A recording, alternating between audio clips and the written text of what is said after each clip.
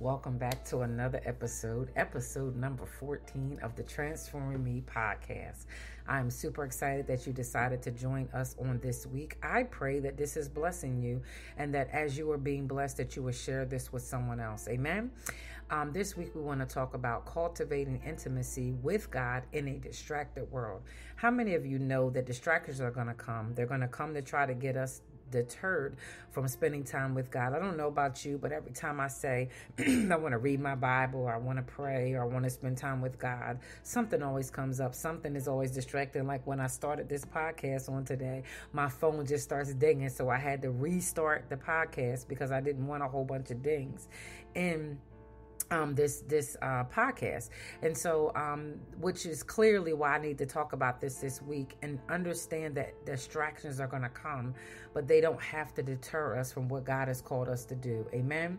And so our key scripture this week is going to be Psalms 46:10, and it says, "Be still and know that I am God." Sometimes being still in a world that's busy, in a world where it's all kind of things going on and where distractions are happening left and right, it's real easy to get caught up in what's going on and not know how to be still. But I want to encourage you today to learn how to be still in the presence of God.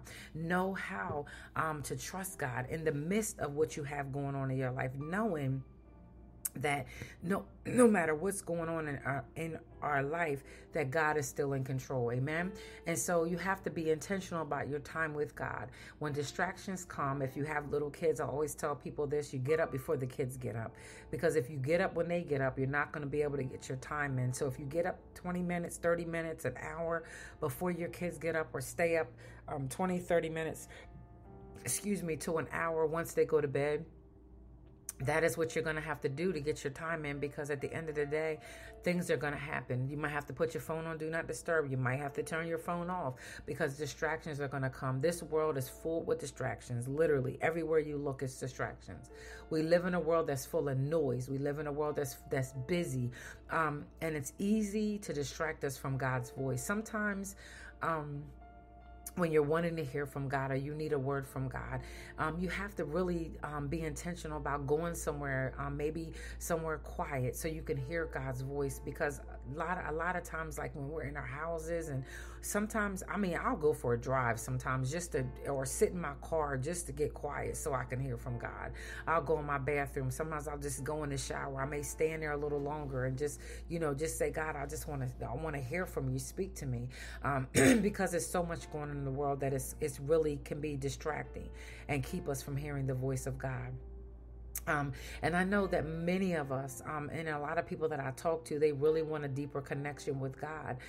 They don't want to not hear God's voice or know God's voice. And so because we long for that deeper connection with God, it's going to take us drowning out the distractions to spend more time with God.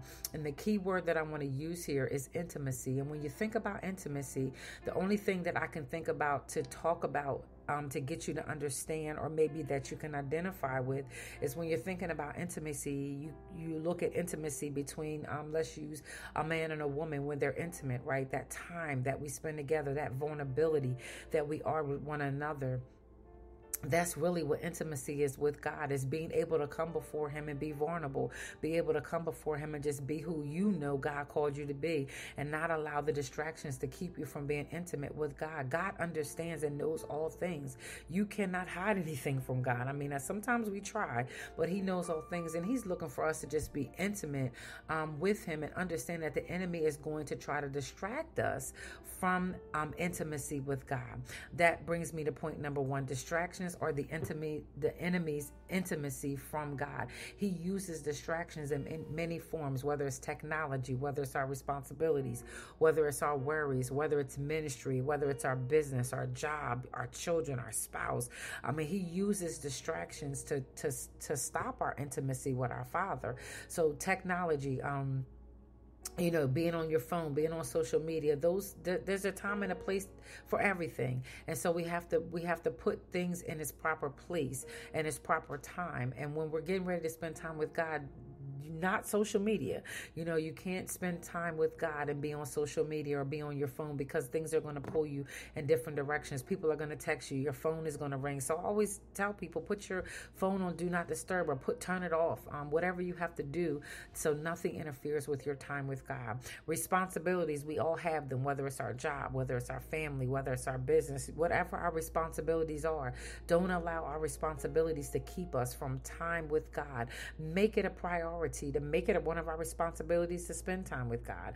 I know from me personally,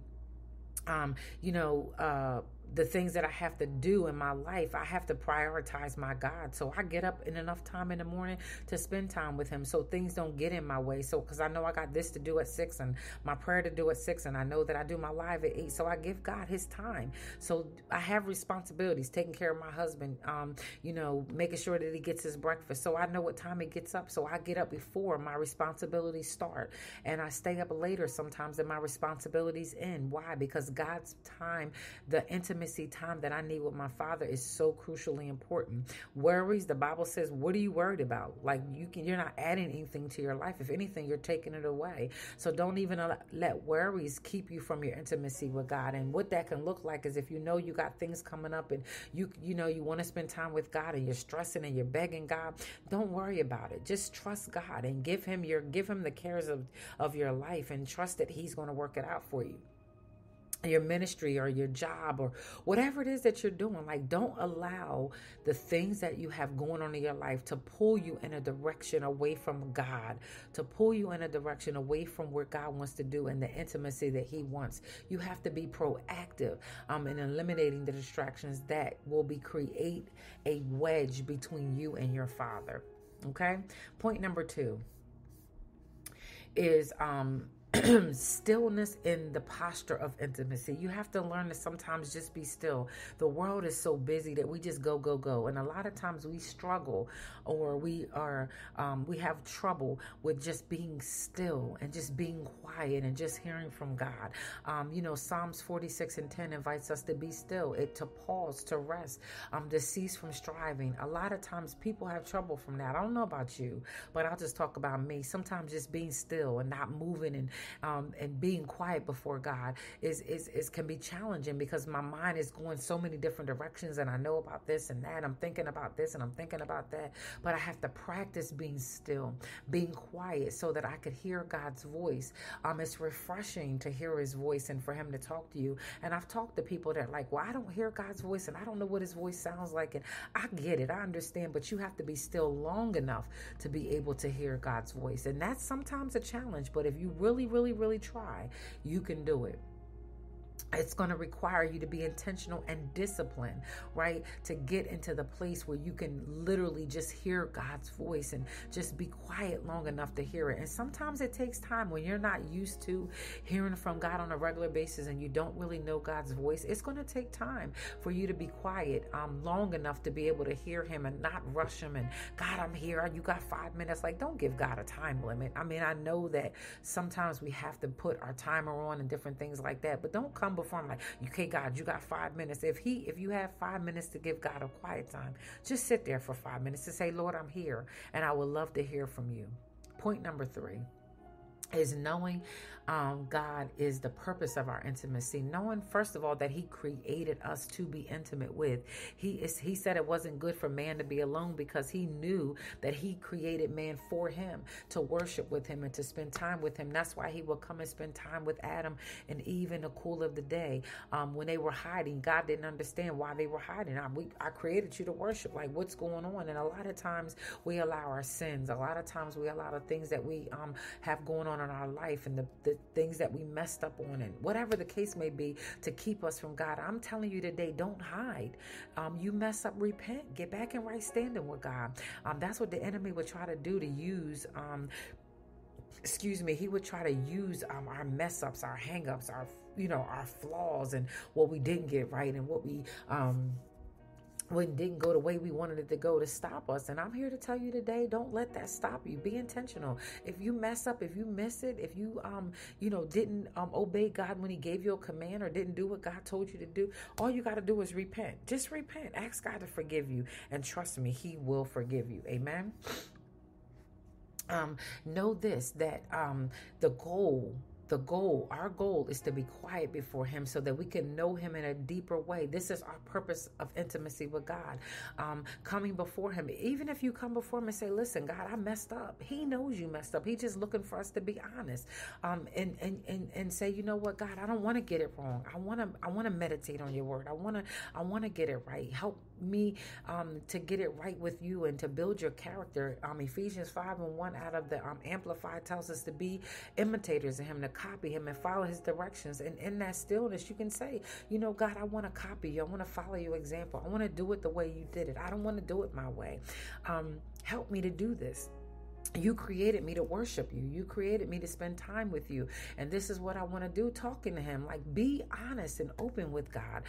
Set aside dedicated time. What time do you spend with God throughout the day?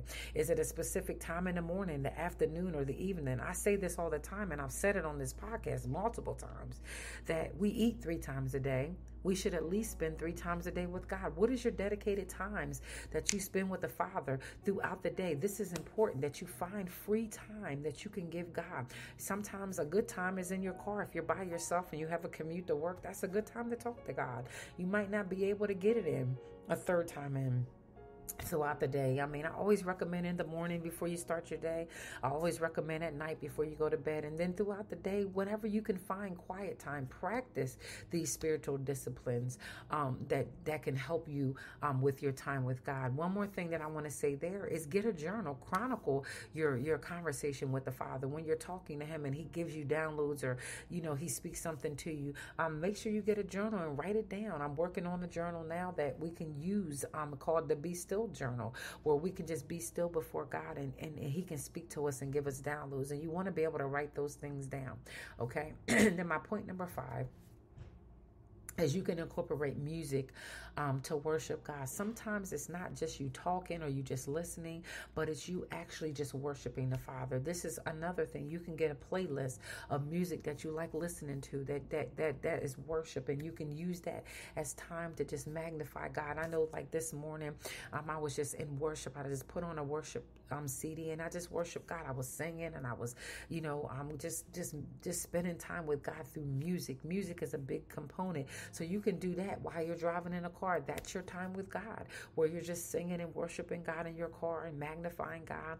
You know, you could do this with your children, so you can incorporate worship with your children. You and your spouse can do this together. My goal is to get you to see that, yes, there's distractions in the world. Yes, there's things going on in the world. But you don't have to allow those things that are going on in the world to dictate to you or to keep you in a place where you can't hear from God, because there's so many things going on around you. Take the time, make the time, be intentional about your time with God. It's so important. It's so crucial that we don't allow the distraction and the busyness of this world to keep us from what God created us for, and that's time with him. Amen. I pray that this podcast bless you today.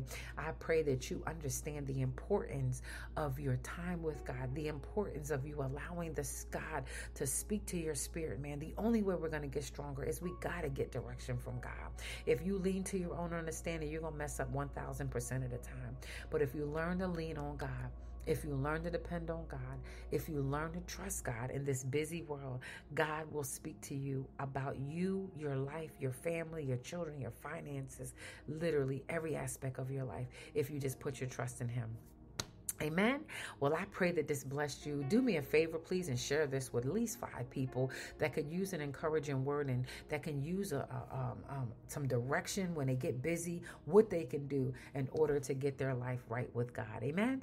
I love you, and there's nothing you can do about it. Heavenly Father, I thank you and I praise you for my brother, for my sister that is under the sound of my voice. God, it is my prayer that you would bless them and help them in the busyness of this world to see that they need you, and they need to find time, that they can spend with you. And God, I pray that you would help them, and that you would keep them, and that you would watch over your word to perform it in our life. And God, we give your name the praise, we give your name the glory, and we give your name the honor. Bless them, and bless them indeed. And it is in Jesus' name we pray.